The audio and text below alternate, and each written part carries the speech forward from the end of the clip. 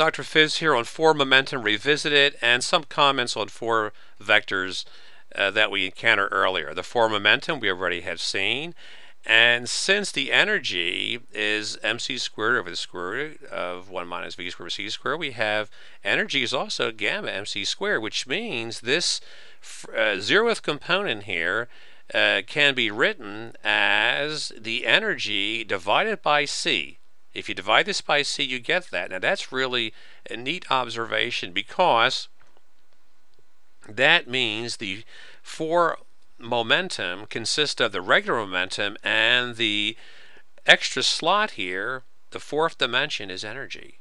So just like your 4 dimensions in space has your x, y, z, and time, your momentum, 4 momentum, has your regular momentum and energy. Your 4 velocity has your regular velocity here and your speed of light, and the gamma factor, because we're taking derivative with respect of the proper time, which is very important.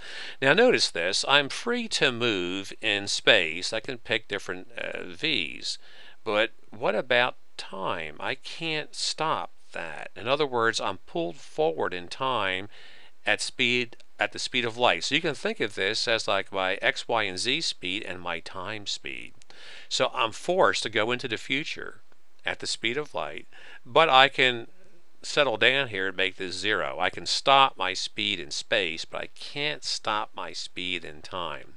So that's a nice observation. Here in the rest frame, if p, in the rest frame you don't move, so p is 0, and you have energy. You might think of that as sort of like momentum in time. And here, nice little trick, we already saw that the length of the 4 momentum vector is m squared c squared.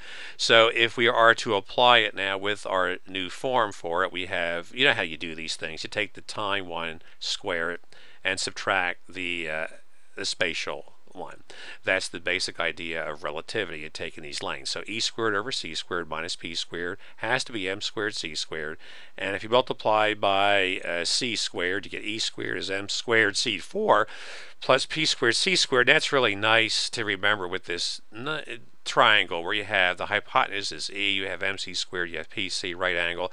So you know, e squared gets you the hypotenuse squared, mc squared gets you this first piece, and p squared c squared gets you that one. So if the angle is 0, all your energy is at rest energy.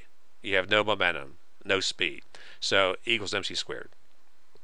Then if you look at the combination of energy that you have here when you have an angle theta, you have your you take the square root of this, of course, but you basically have some energy in the due to the movement. And if your angle should go to 90, where E equals pc, you're moving the speed of light, and that is true for light. E equals pc.